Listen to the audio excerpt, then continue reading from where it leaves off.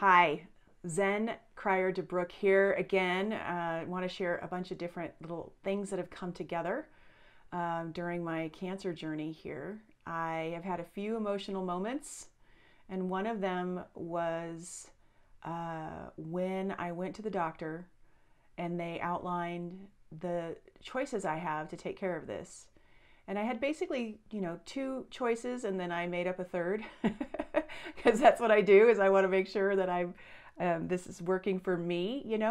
And it was really hard because they explained the different surgeries to me, and as we were going through it, that's when I started to get emotional, and I closed. My internal guidance system shut down. I felt a lump in my throat and a tightness in my chest as I was sitting there, and my mind had begun to run a story about what this was going to mean for me as a woman to have to make these choices. And I remember just being there thinking, there's no good choice when you're talking about breast cancer and the options that you have. There's no good choice. So basically, I have a lump in my right breast. It's broken open, and so the concern is that it could spread to my lymph nodes. And the doctors are pretty sure at this time, based on the evidence that they do have, which is limited because ultrasounds don't take the best pictures. We won't really know until we get into surgery.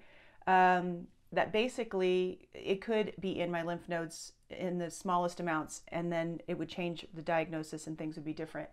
Once we get into surgery, that's when we would find that out. And so I'm feeling open that it isn't in my lymph nodes and that it hasn't spread. Now, when you're working with your internal guidance system, right? I have been working with this since 1993, a long time, and decoding it and figuring out how this thing inside of us that we're born with works.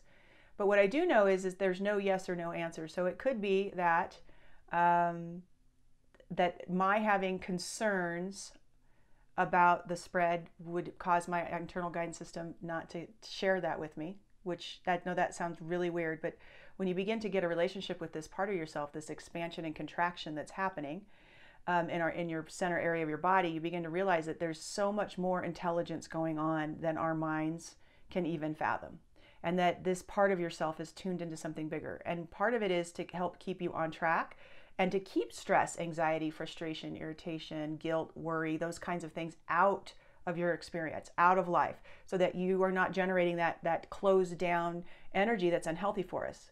Like stress is super unhealthy. It's one of the unhealthiest things that we could participate in, but we don't know how to stop it. And your IGS is the tool to help you stop it. So I'm getting an opening that I don't have a spread into my lymph nodes.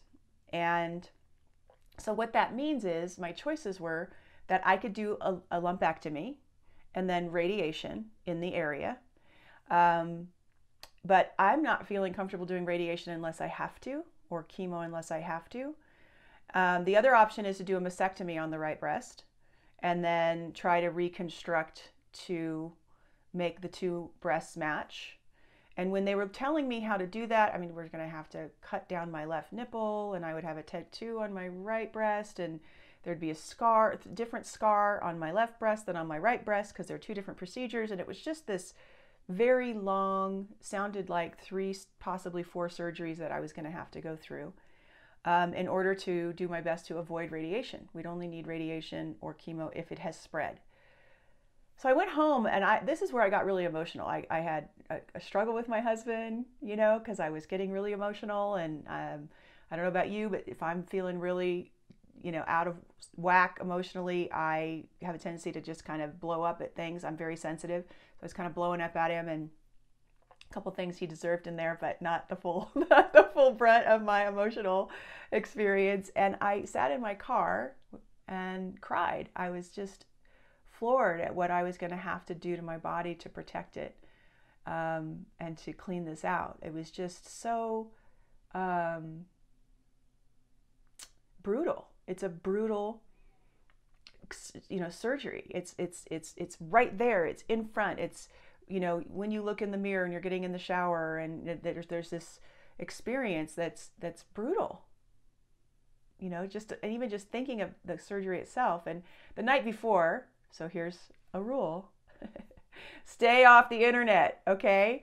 I'm going to do another video on how I've figured out all the different things through my surgery and how information comes to me that's right for me. But I went down the rabbit hole of what does this surgery look like and reading people's experiences, and a lot of them are not good on the internet. Not everybody shares their experience like this, and some of them are really not good, right? And so I got really afraid and how my husband was going to take it and how I was going to feel about my body. I've always loved my body. And so I carried all that into the surgery conversation with me when I got the diagnosis of how everything was getting together. And so when I left, I was just distraught and closed. So what was going on is my mind started running a story about what was going to happen, and that closed me. That created the tightness inside of me, which I knew it wasn't true.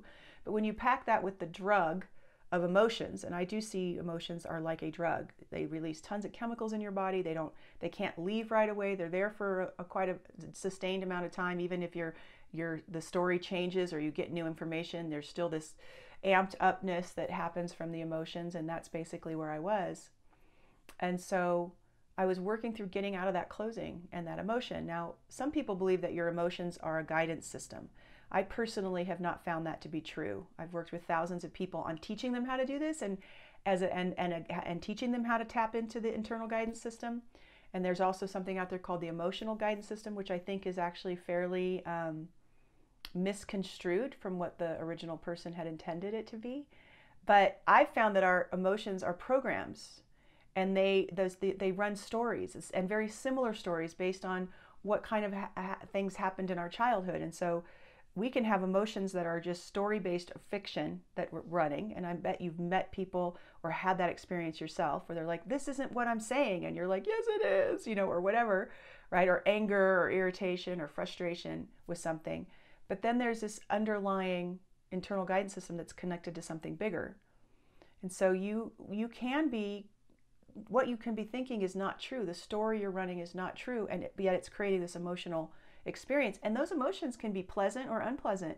You could just as high about a new lover or a new possible job and something that's going to happen in the future, like winning the lottery, or all kinds of things that make you feel really excited and happy, but they don't come true, and your IGS will be giving you a closing in your body. And so here I was in that moment where I was running all these stories about how my husband wasn't going to be attracted to me anymore, and my life was going to be so different, and I'm going to have all this ugliness in my body, and all of it closed me, but it was hard to get out of.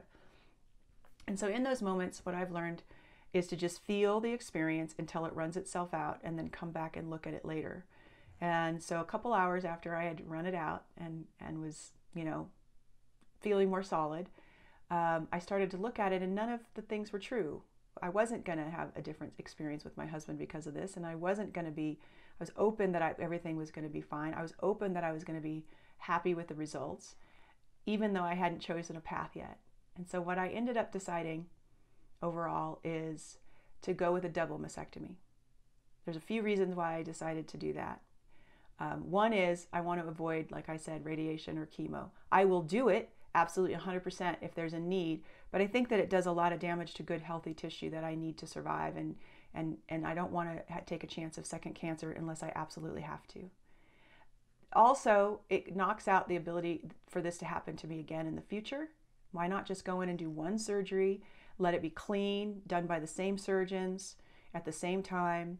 And then the other last piece is I do want to do construction. I'm only 50 years old. I don't want to go the next 30 years without breasts. I like breasts. I'm a woman. They're cool.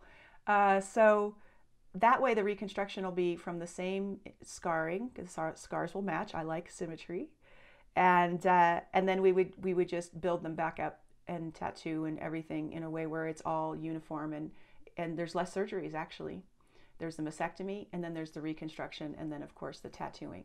And so that's what I've decided. And the miracle, and this is something that I'm going to talk about in the next video, is that there's a flow. There's a flow that happens, that you get led, and you can feel it in your body, to all the things you need, and often before you need them.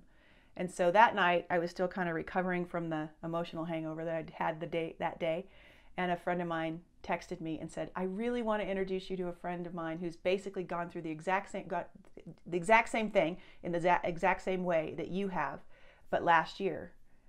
And so I hopped on the phone with her the next morning, and she says she loves her reconstruction, that the surgery isn't as bad, to stay off the internet, to don't research it, just trust yourself, which is all the things I needed to hear, and that she's really happy with her choices of having a double mastectomy and all the things that has happened, and she's back on track and living her life and thrilled with who she is. And she also really supported me in understanding that the surgery wasn't going to ruin the summer for me and the kids.